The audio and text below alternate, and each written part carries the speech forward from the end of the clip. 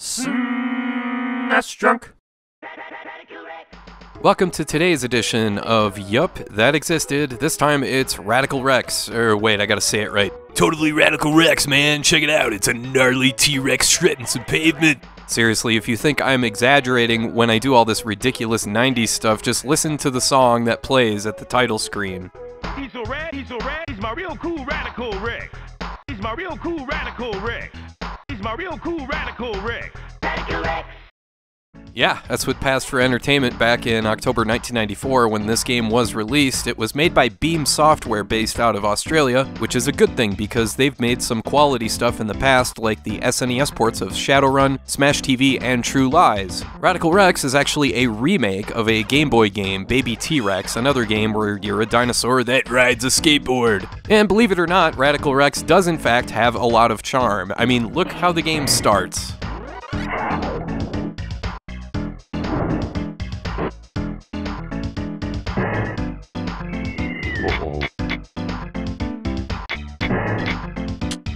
I can't help but have just a big, stupid grin on my face while that plays. It has such strong Poochie the dog vibes, and this is the real thing. This is organic Poochie in the wild. Alright, to be fair, some of the charm does work as intended, like how Rex yells at you to start the game, and this one does have a bit of a Joe and Mac vibe to it, especially when it comes to the size of your sprite relative to the screen and your surroundings, how your character moves, and the settings, of course, have that prehistoric vibe, and everything looks nice. But, this game has some major flaws that I'll get to in a little bit, but first the basics. You get 1 health meter and 5 lives with 1 continue to get through 10 levels. The B button jumps, A kicks, Y has you breathe fire, and the X button is a special attack tethered to a meter up top. And you collect all the items and the who's-its and what's-its and all that platformer stuff that's in a million other games.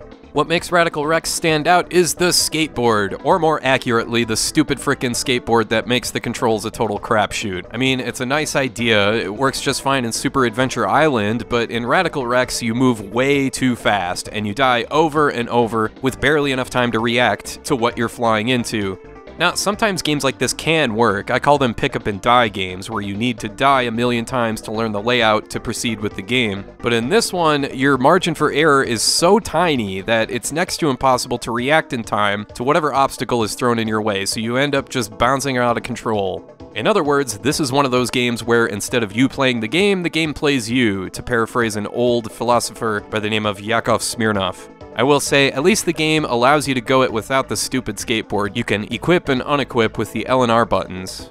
The level design doesn't do this game any favors either. They just don't lend themselves well to going really fast. It's just a really, really poor man's Sonic. In terms of how the layout is supposed to work for the skateboard, it's just bad. And plus, the settings aren't that great either. Here you get swallowed by a dinosaur and you have to explore its insides and find your way out its ass or something. But apparently, this dinosaur's stomach doubles as a trampoline because you just bounce around uncontrollably without having any idea where to go.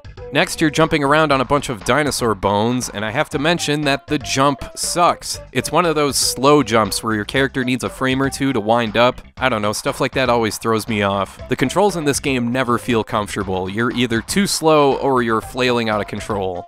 If you're basing your judgment of this game just on the footage and you ignore my rambling, then you probably think this game looks pretty good, and you'd be right. This totally looks like a Joe and Max spin-off, and there's clearly been some thought put into this game, like being able to make out with fish to take their oxygen underwater. Wait, what?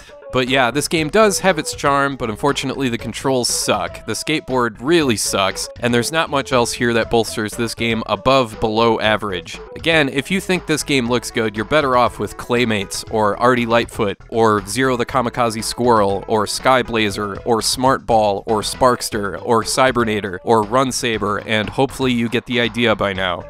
You know, sometimes when writing these reviews, I imagine myself in 6th grade daydreaming about playing video games so much that I would try to make every homework assignment to be video game related somehow. It was one of the only ways I could make myself do homework that I didn't care about. But in this daydream, my English teacher gives me an assignment saying that I need to write an 800-word essay on the game Radical Rex.